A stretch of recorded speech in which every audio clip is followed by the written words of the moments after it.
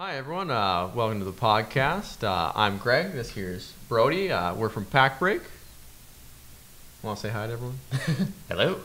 Today we're going to give you a little bit of discussion on airbags. Why do you want them? What are they good for? And how to know, well, not how to know, but a little bit of advice on when the best use case for each airbag is. So when it comes to airbags in general, when you want them on a truck is as a load assist.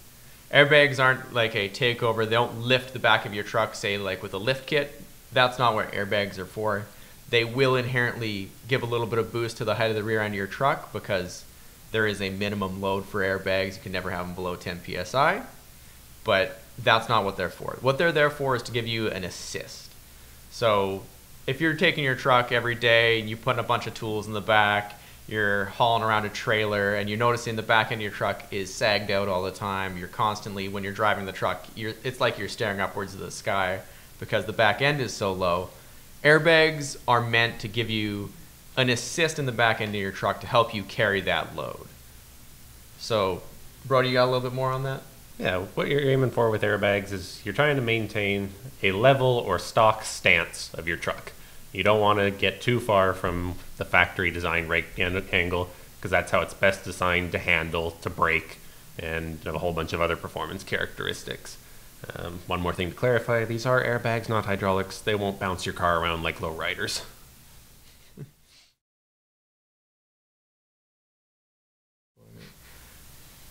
All right, so we're going to talk a little bit about airbags, the different types we have, and what's the proper use for each one of them. So to my left here, I got the sleeve style bag, the single convoluted bag, and the double convoluted bag. So they're all used in a little bit different cases. This one here is a 1,000 pound bag. These two are 2,500 pound bags.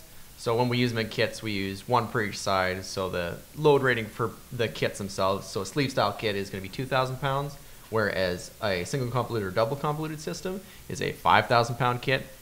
And the way we generally do this is we look at what the truck can handle itself and we try and optimize what's best for the space within the frame, the length of the bag itself. As you can see, this one's a little bit taller. And then can the truck actually handle the load that the bag would? Because we don't want to give someone a bag that can handle much more than the truck can, because then the ride will be too stiff. The customer will put too much in the truck itself, and it leads to an unfortunate situation where the customer can exceed the limits of the truck and not understand because the bag will be help carrying the load, and it's something that might be skipped. So, Brody, you want to go over the different uses we have for each bag? Yeah, so when looking at an airbag and trying to choose what's best for you, you have to think about what you plan to do with your truck. If you're barely towing, you use it every now and again to tow your boat to the lake or a trailer for a weekend out camping, and you're not towing too heavy of a load, you may want to consider going something along the lines of a sleeve style. Sleeve style is because of its height and the way its lighter load. It helps you maintain your maximum suspension travel and provides enough load to assist you in carrying your weekend hauler without making your ride too stiff.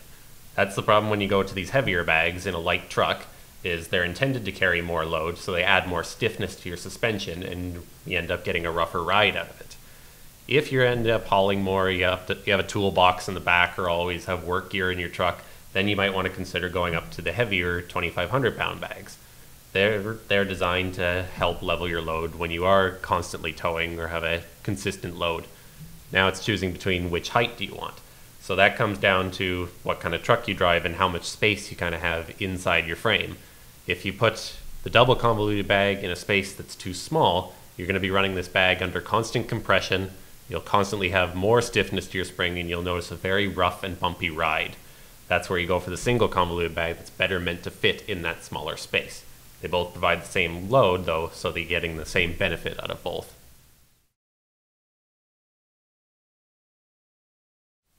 Now your weight rating between the two, it's exactly the same. This will not give you any more load carrying capability than this one. If you put this in an area where this is meant to go, you're just going to notice that your head's hitting the roof a lot more in your truck when you're driving down the highway. And then you're going to be coming back complaining that the heavy bag didn't work so well. Yeah, actually, and something we've seen is some of the lighter trucks, so like the Tacomas or actually the newer aluminum F-150s, we have these heavier bags in there, but due to the way that they're designed, the space between the leaf pack and the frame is really, really narrow. So we end up having, if we try and put this bag in there, where, because higher volume is generally better when it comes to airbags because your spring rate is based on the volume of the bag itself, so how much air is inside the bag. So generally, a larger volume is considered better.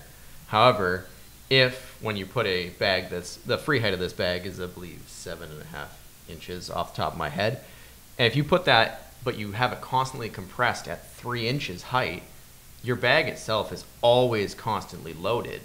And the maximum load you can get out of an airbag is at its shortest height. So if you take a bag like this one and it's at, say, 30 psi, whether it's at 7 inches versus 3 inches compressed, at 7 inches, the load that you're feeling is much, much less than the load at 3 inches due to the volume of the bag itself. So if you have a smaller area, like a smaller design height, you go with the single convoluted because you'll have a smaller volume over that height, but it's less compressed. So the load that you're seeing is a little bit less. It's not quite linear between these two bags. So it's a little bit of a workaround to try and get the proper design height. It does take some effort, takes some trial and error. We have had some times in the past where we go with one bag and then put it in a truck and we find that either the ride's too rough with the short one or the ride's too rough with the tall one. And we try and work around it as that. And when you don't need as much load, you going for something like this tall guy, this sleeve style bag, it's much, much better because the extended height to the compressed height comparison of this bag is much greater than the other two. This bag allows itself to roll over. You can see with this here, the bag actually is able to roll over itself and get to a much shorter compressed height over a long design length. So it gives us a much larger stroke. We actually have a kit specialized for the Toyota Tacomas that we have this bag in to get us a much larger stroke for guys who don't need as much load on the back of their trucks, but they want to keep their ride height when they go off-road. But they want to have a little bit of help in the back end, but they want to keep their suspension travel for when they go off-roading. And that's what these bags are ideally meant for. Yeah, and so when you go looking at airbags, there's a couple things you want to look for. Specifically, when we look at ours, we try and go for a nice solid aluminum end caps on each of them, just because it's a little bit better. They are anodized to help with corrosion and deal with that galvanic corrosion that you sometimes see between dissimilar metals. Also, having a nice aluminum end cap, we have all the features machined in it, so all our threads are machined in here.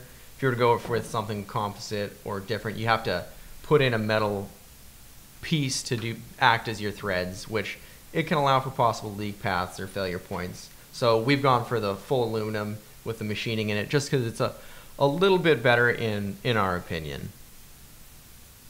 And then we have our bag material itself. It's multi-layered with nylon reinforcement. It's really good as far as burst goes or resistant to any punctures. So, and then when we're looking at our bigger, heavy, double convoluted bags here, you can see that we have this nice support in the middle here. It's got 20 support wires in the center. It just adds a little bit of strength to the girdle to help us prevent blowouts due to the longer length of the bag. As you can see on the shorter one, we don't have it. That's just the height of the bag itself isn't conducive to blowouts from that manner, whereas as you get taller, specifically for this style where it's a nice large bag, it A, prevents blowout that way, and B, also helps to keep the diameter small. This sleeve style, it does bulge out a fair bit when it gets fully pressurized, but due to the small diameter of the bag itself, it's not a large issue. When we get to this bag here, it's a 6-inch bag. If we weren't to have this girdle in the center, it would expand out to probably about 7.5 to 8 inches without the support. So this helps keep the design size of the bag as narrow as possible while keeping a nice good strength to it. Well, thanks for joining us and watching our video of what are airbags and why you might need them. If you have any comments, questions, you can leave them in the comments section below. If you enjoyed the video, hit the like button. Keep up to date with any new news with Pacbrake, you can follow us on Instagram and Facebook.